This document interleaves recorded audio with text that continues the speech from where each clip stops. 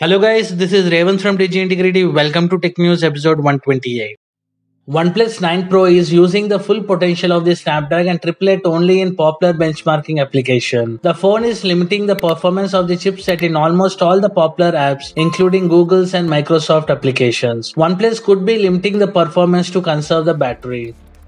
OnePlus Nord 2 India launch has been officially teased. The phone will come with a MediaTek Dimensity 1200 AI processor. OnePlus Nord 2 specifications include a 6.43-inch OLED display, 50-megapixel triple rear camera and a 4500 mAh battery.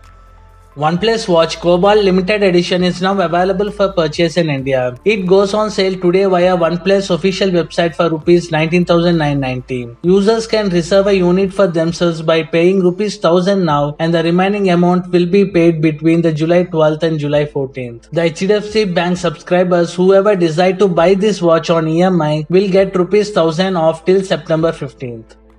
Chinese hackers are targeting State Bank of India users with phishing mails and more. Hackers are said to be sending messages to update KYC using a suspicious website link that replicates an official SBI website to trick users. Realme promised that it will increase the count of its 5G ready smartphones. All Realme smartphones costing over Rs 15,000 will support 5G going forward. Realme is also working on some sub-brand of Rs 10,000 smartphones that will support the 5G technology. Sony PlayStation just announced their big plans for the summer with State of Play scheduled for Thursday, July 8th at 2 p.m. PST. This is a fantastic news for PlayStation fans who were starved of any major developments for the Sony camp over 2021.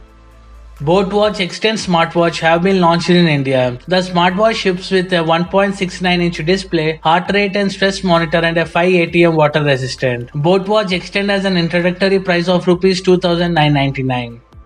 Huawei is gearing up for the launch of its new smart band in India. The Chinese smartphone giant has confirmed the launch of its Band 6 in India. Huawei is expected to begin taking pre-orders of its new smart wearables in India very soon. The company's official Twitter handle that customers can place a pre-order of the Band 6 starting July 6 and get a freeable alongside. While the company seems to have missed its deadline, it has confirmed some details around the purchase platform. The Band 6 will go on sale soon via Amazon.India.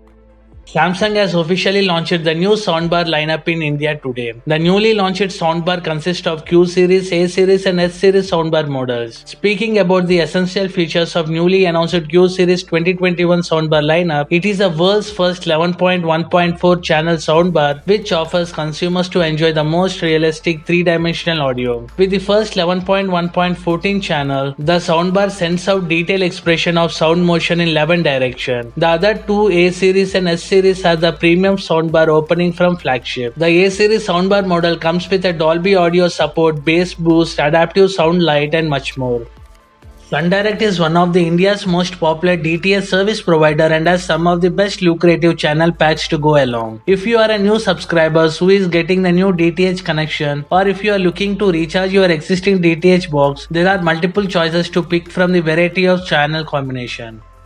Vivo V21 Pro and Y72 5G Indian prices have been revealed. The Vivo V21 price is said to be around 32,990, while the Vivo Y72 5G is tipped at around 22,990 Indian rupees. Vivo smartwatch could be in the works as the company is conducting a survey among its retail partners.